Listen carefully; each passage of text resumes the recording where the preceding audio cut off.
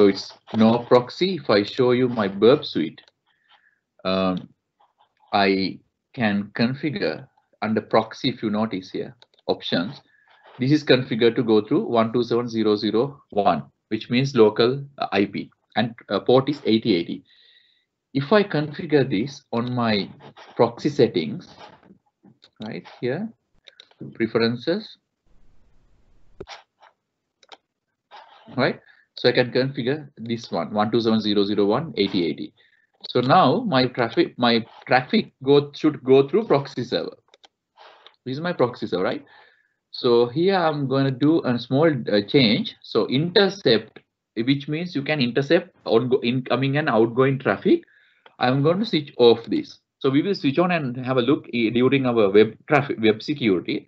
But as of now, I would like to show you this one. Let me just go and have a look in one of the websites here. I'm just taking random online website, anything. So what happened is I'm sending this traffic through Burpsuite. Burpsuite is a proxy server. If you have a look here, Burpsuite, now I'm opening up Burpsuite. Right? If you go to target, here we are, right? So this traffic has gone through the Burpsuite. And the good thing is you can even expand you could see there are certain other sites in gray color, which means it's not the main site. So these other sites are having small components which are connected to the our main website. But using Burpsuite, I can see the folder structure, right? So this is this is the folder structure in Burpsuite, right? So it's hopefully it's a Joomla based website. You would see the Joomla structure, right? So you would see images and all that.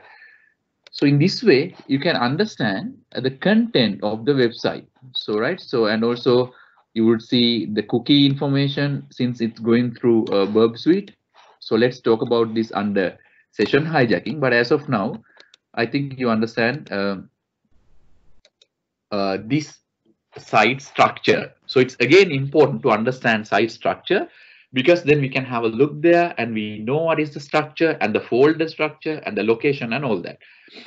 And one more thing I would like to show you is now under the island, if I type / and robots.txt, it would show me robots.txt file. Here we are. So this structure shows. Now, what is robots.txt? It's a text file. Commonly, you can find out almost any website, including, let's say Microsoft.com. Microsoft.com. And I'm going to say / robots.txt. So this text file contains information to crawlers. Crawlers are the ones that I was explaining under Google search. So crawlers are small algorithms or programs that going through each and every website.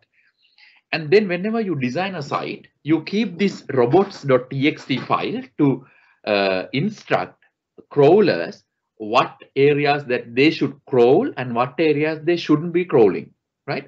So here you would see allow and disallow list, here allowed. So these folders are allowed for crawlers to access, and disallowed lists are not allowed to access, which means they can have certain sensitive information which Microsoft don't want crawlers to have on their cache, right? So, but the good thing is for attackers or security professionals, it's really good the place or location to understand the site structure, right? So I think you understand this part, right? And then there are certain other web spiders where you can extract the web